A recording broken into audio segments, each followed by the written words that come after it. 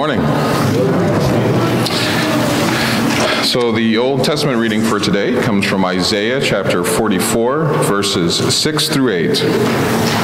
Thus says the Lord, the King of Israel, and his Redeemer, the Lord of hosts, I am the first, and I am the last. Besides me there is no God. Who is like me? Let him proclaim it. Let him declare and set it before me, since I appointed an ancient people. Let them declare what is to come and what will happen. Fear not, nor be afraid. Have I not told you from of old and declared it? And you are my witnesses. Is there a God besides me? There is no rock. I know not any. This is the word of the Lord. The second reading comes from Romans chapter 8, verses 18 through 27. For I consider that the sufferings of this present time are not worth comparing with the glory that is to be revealed to us. For the creation waits with eager longing for the revealing of the sons of God. For the creation was subjected to futility, not willingly, but because of him who subjected it, in hope that the creation itself will be set free from its bondage to creation, or its bondage to corruption, and obtain the freedom of the glory of the children of God. For we know that the whole creation has been groaning together in the pains of childbirth until now, and not only the creation, but we ourselves, who have the first fruits of the Spirit, groan inwardly as we wait eagerly for adoption as sons, the redemption of our bodies. For in this hope we were saved. Now hope that is seen is not hope, for who hopes for what he sees? But if we hope for what we do not see, we wait for it with patience. Likewise, the Spirit helps us in our weakness, for we do not know what to pray for as we ought, but the Spirit himself intercedes for us with groanings too deep for words. And he who searches hearts knows what is in the mind of the Spirit, because the Spirit intercedes for the saints according to the will of God. This is the word of the Lord.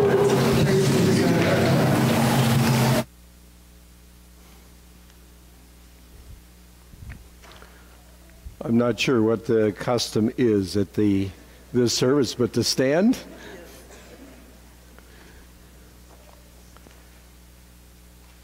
The Holy Gospel is according to St. Matthew chapter 13, beginning at verse 24 through 30, and then 36 through 43. He put another parable before them, saying, the kingdom of heaven may be compared to a man who sowed good seed in his field. But while his men were sleeping, his enemy came and sowed weeds among the wheat and went away. So when the plants came up and bore grain, then the weeds appeared also, and the servants of the master of the house came and said to him, Master, did you not sow good seed in your field? How then does it have weeds? He said to them, an enemy has done this. So the servants said to him, then you want us to go and gather them? But he said, no, lest in gathering the weeds you root up the wheat along with them.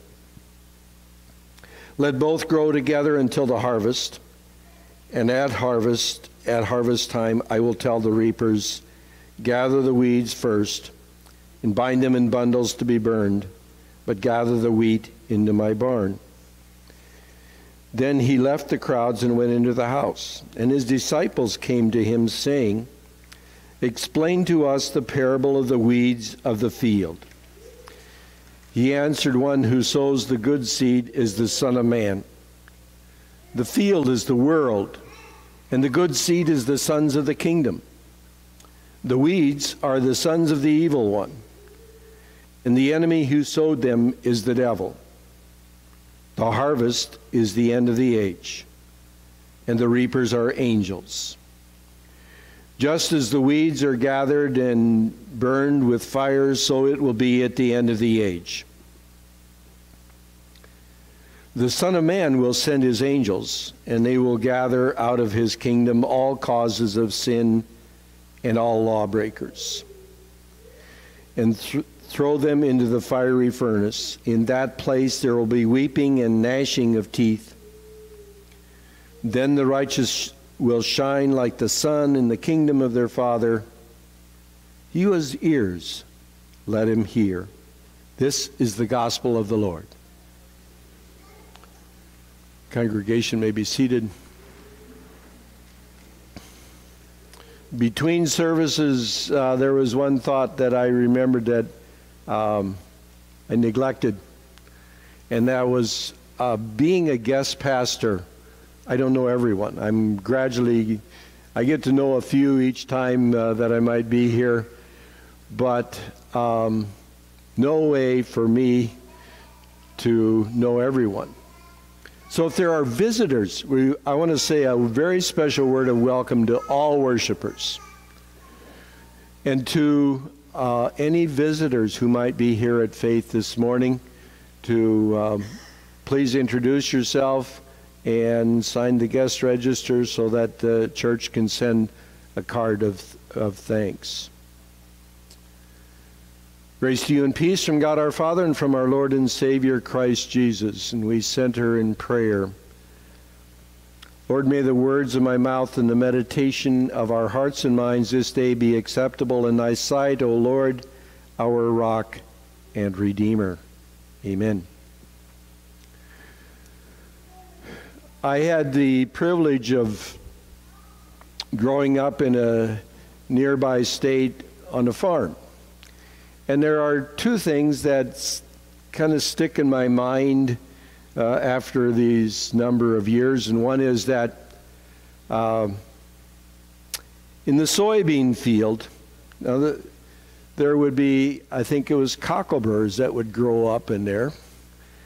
And so one of the hot summer days like today and what we've experienced in recent days, one of the summer days would be spent in walking the bean field and pulling out any weeds that were obvious so that when it came time to harvest, also corn would sometimes grow up in that. The soybeans were a subsequent crop to the corn. And so sometimes there would be some corn that would pop up, but we could always tend to those problems. Now, the oats field was a little bit different, and it seems like it's maybe similar to what is told in our parables today. And that is that there would be some weeds that would grow up, but somehow the combine must have cleared the good seed from the weeds that were present, and it would be a clean harvest for use. Now, we do live close to areas where there is wheat grown today. So this can be a very vivid image for some people. But if you've not traveled out into areas really not too far from here or thought about it, there's a garden right over here. When I drove in this morning, noted the garden. And a lot of the principles that Jesus teaches in these parables can also be observed in a family or maybe a neighbor's garden or grandparents. They're close by. Last week, you may recall, the gospel text was the parable of the sower. A sower went out to sow. And today the text is the parable of one who sowed good seed in his field. And along with that, we shared Jesus' explanation of the parable of the weeds. The previous chapter in Matthew raised a question. Why do people reject Jesus and enter into conflict with him? That's set up in chapter 12, and in chapter 13 we get these parables and another parable of Jesus that will be shared next week. The answer that the parable of the sower is that the seed sown by Jesus falls on 4 different kinds of soil. The seed sown in the path cannot take root there. The ground is too hard. And the evil one comes and picks up those seeds. Then there is the rocky ground. People receive the seed, which is the Word of God, but have no depth of soil. And so when trials or tribulations that they experience in life, they turn to the question, why is God allowing this to happen to me? And they will sometimes wither then off of the the vine, so to speak. The thorny ground. People receive the word, but the cares of the world and the lure of riches choke the growing plant. The good soil produces 30, 60, 100-fold. Now, I think for a good part of my ministry, I always understood this parable to be that you could group individuals into 4 different groups, depending on which soil they were. But more recently, we learn a lot of things even after seminary. More recently, I was told of the understanding that all of us have all 4 soils. And so there are times when there might be a word of God there for us, but we just have a hard time picking that up, or it doesn't take root because it's on the hard path. Or there are certain aspects of our life where it's like the rocky soil, and we'll do a discipline. You know, a lot of times I must confess about this, even like with physical activity and training. There are some times that I do really well for a few weeks, a few months, but then I let go. Well, that's what's happening. That can happen also spiritually. And there are times when you do something, but other things distract you. And there are times when we are among those that produce 60 or 30, 60, and 100-fold. This week's parable suggests that any lack of faith is the work of the enemy. It is the enemy who sows weeds. And among the wheat that sprouted, growing in the good soil, the enemy sowed weeds. And that teaches us that faith is a constant struggle. Like a roaring lion, in fact, Peter writes, your adversary, the devil, prowls around looking for someone to devour. So even as very strong Christians, we can be caught up in that turmoil. It is clear that we live our lives in the midst of conflict of 2 powers, God and Satan. In Christian terms, we use freely saints and sinners live intermixed within the body of Christ. In Lutheran terms, we also emphasize that at the same time, in faith, we are just and still a sinner. We need that confession and repentance and transformation of life that the Spirit only can give. We are both weeds and wheat at the same time. The good news in all of this is that Jesus is the stronger one. The stronger one encountered the power of evil in the wilderness and prevailed. The stronger one encountered the power of evil on the cross in death, but prevailed in the resurrection. Who hasn't had the thought that, God raised his Son from death, that he couldn't intervene dramatically in history and put an end to all the suffering that we experience? The parable raises the question we all ask about the persistent and disturbing presence of evil in the world that our loving and grace-filled God created for us. Seems so sensible to us. But instead of applying the axe to judgment, Jesus patiently continued in forgiveness and a call to repentance. His heart was a compassionate heart, and he would reach out to individuals who were rejected by society and culture and extend his ministry to them. God is patient with us. Jesus continued in forgiveness and a call to repentance. He was patient, and by the power of the Spirit, we too can be patient with others. William Barclay, in his commentary on this particular segment of Matthew's Gospel, gives us 5 insights about these verses. He said this parable, one is that this parable teaches us that there's always a hostile power in the world, seeking and waiting to compromise the good seed.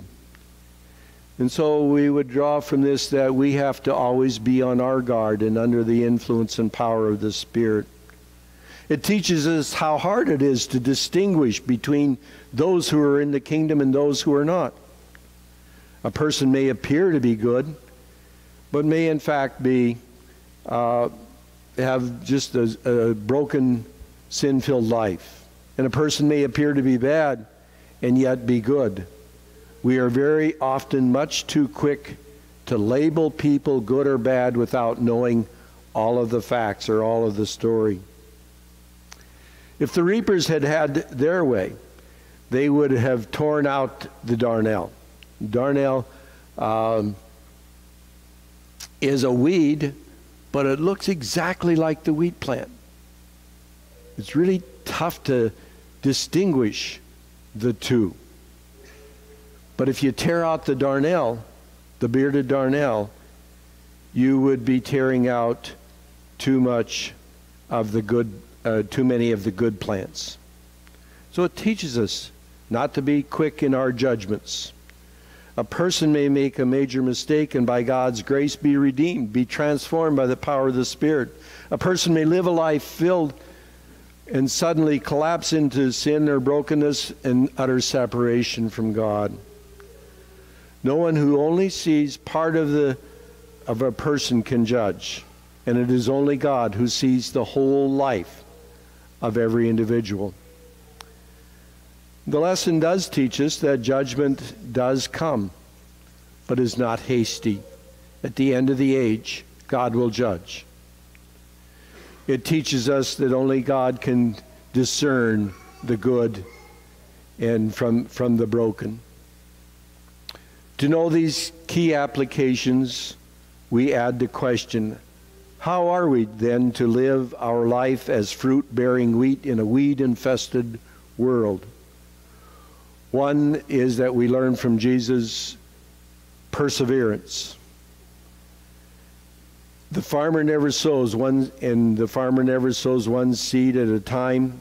The Son of Man sows the whole field of wheat so that each individual stalk can be of support to the next. And so as a community of faith, we are called to be of support to one another and be present and minister to one another. The farmer never sows one seed at a time, and so we persevere with others who are persevering with us. We persevere, bearing witness to little harvests of justice, persons drawn to faith, persons transformed by the power of the Spirit,